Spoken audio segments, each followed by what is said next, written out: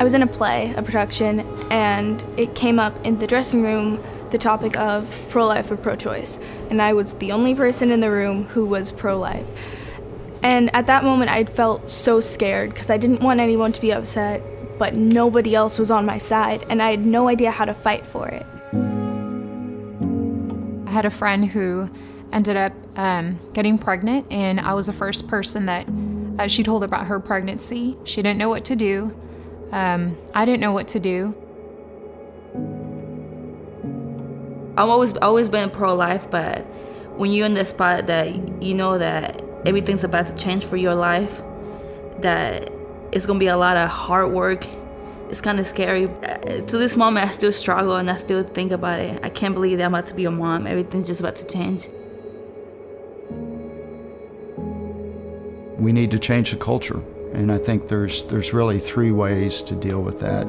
First is education, and particularly for the young people. Second is dealing with women that are in crisis pregnancy situations and providing the care and support and the love that they need. And then also those women that make the decision to have an abortion, to care for them after as well. The first interaction, it was very shocking. I mean, I don't think that she ever expected that she was gonna get pregnant. We considered what was convenient for her, how her parents would react, what her friends would say about her. We considered pretty much everything except for the life that was growing inside of her. I dealt with a lot of pain and a lot of guilt, a lot of regret. Even though it wasn't my child that wasn't growing physically inside of me, it felt like I was the one who had the abortion. It wasn't until a few years later that I realized I needed to use that experience to hopefully save other lives. I had the opportunity last year to become a counselor with the Catholic Pro-Life Committee. I was a sidewalk counselor, and I talked to a number of women who were walking into abortion facilities.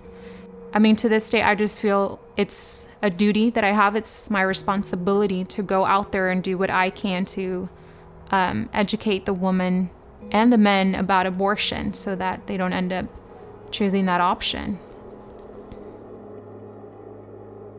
It's really kind of sad for me to say it, but I feel like if I hadn't gone to pro-life boot camp at public school, they might have swayed my views a bit. Now that I've been to boot camp, I've seen all of these people, I've been exposed to all this information. It was only a three-day weekend, but it was like one of the most meaningful weekends that I've had. I believe it was the Saturday in boot camp that we all took a bus down to the Cemetery of Innocence. On the way there, it was lots of fun. We were joking around with our friends. I don't think any of us really realized what we were about to do. As we stepped off the bus, it got really, really quiet, and we realized we're in a cemetery and this has to be pretty serious. They handed me a red rose. It just looked like the most perfect, beautiful, untouchable flower. We stepped over to the one headstone for these thousands of unborn children who were buried there. It made me sort of sad because not everyone got to be recognized, and that's still a human life that deserves recognition. When it was time to leave the cemetery, we all went up and we placed our flower in these vases. And it was really hard for me to let that flower go because I just felt like that was one child who I could have given recognition for a life.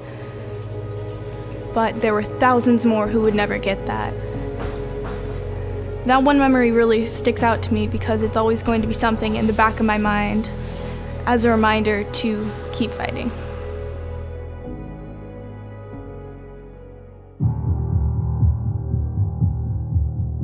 Alma is one of our Gabriel mothers. When she first came to us, she was very much determined of having an abortion, and she was very scared. She asked me what was going on, what was behind my story. How can they help me to be in a better place in this pregnancy?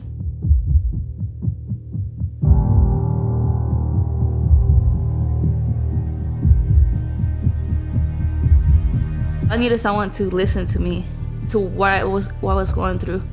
For them to come in my life, it's like something that I needed. It gave me hope that I wasn't alone in this journey, so that kind of was the sign that I was looking for.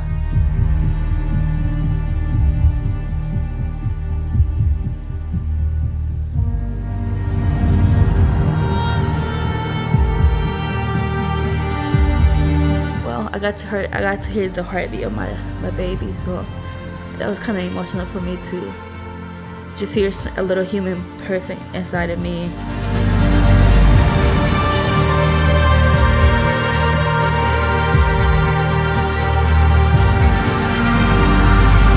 So I'm looking forward to see my child born. I'm excited. I'm excited to have my little girl with me.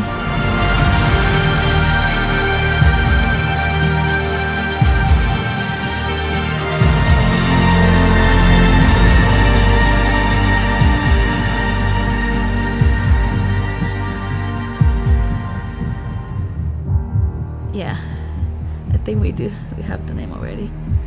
Kalina. It means flower because she's the flower that is growing inside of me, so